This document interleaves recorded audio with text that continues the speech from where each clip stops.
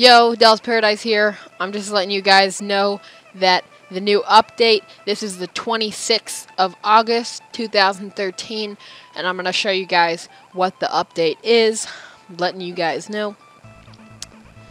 So, I'll just wait for this to download. Speed that up real quick.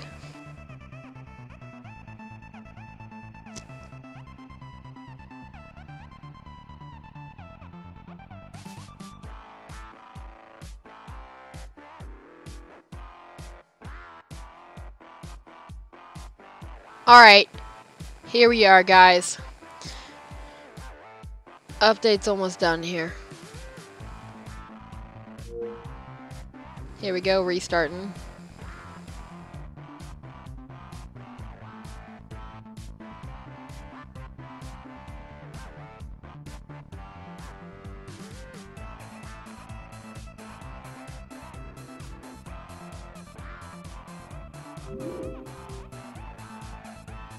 Alright, so what the new update is, if you go to browse games or whatever, let's just say I wanna buy,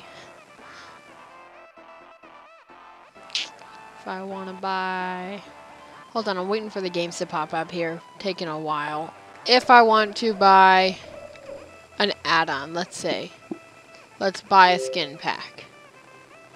Alright, then if we just go to the Skin Pack 5 for Minecraft, you'll see that there's no longer Microsoft points.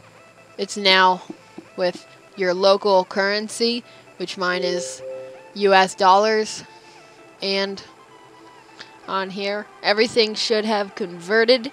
If it hasn't, then you probably did not update yet, which you probably wouldn't be on live, which would make it so you couldn't even download this.